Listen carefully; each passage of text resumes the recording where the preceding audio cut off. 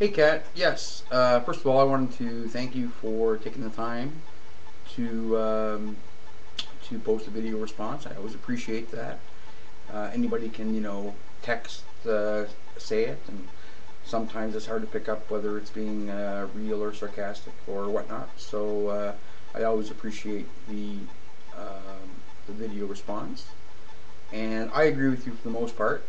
I guess what I was trying to say, as much as anything, is I just wish we could get back to a place where we could be honest. I think there's a stretch. Do I think Michael Richards is racist? Yeah. Is Mel Gibson racist? Yes. Are we all racist to some extent? We probably are, because as you say, it's hard to shake loose of.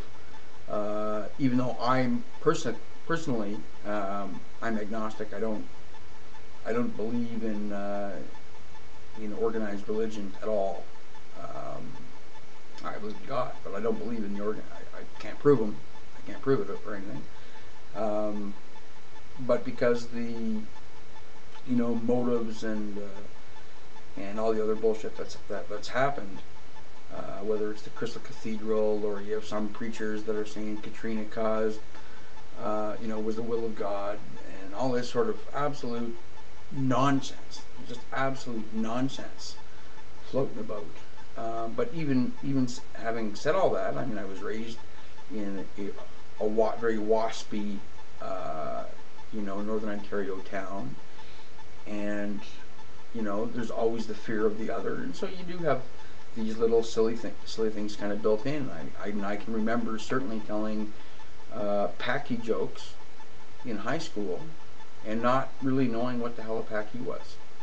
Really, we didn't have any Pakistanis living in our community, and so you just make fun of. It's a defense mechanism. I think we all sort of have, or maybe it was just me. And it's cheap and it's easy, and it's easy to go along with, and so forth. But I think that's a far cry from extremism. I think it's one. I'm not suggesting that Michael Richards is slaps on the white sheet and burns crosses in people's front yards. That's not what I'm saying. But as you say, when things are said in the heat of the moment, you don't mean them. You do, but you don't. Sometimes when your buttons get pushed and you're arguing, yes, you're looking to wound. The truth hurts way more than anything else. So to say you didn't mean to say it, you didn't want to hurt them, after the fact. You know what I mean? It's still the truth. It can be vicious, and we try not to be vicious to each other.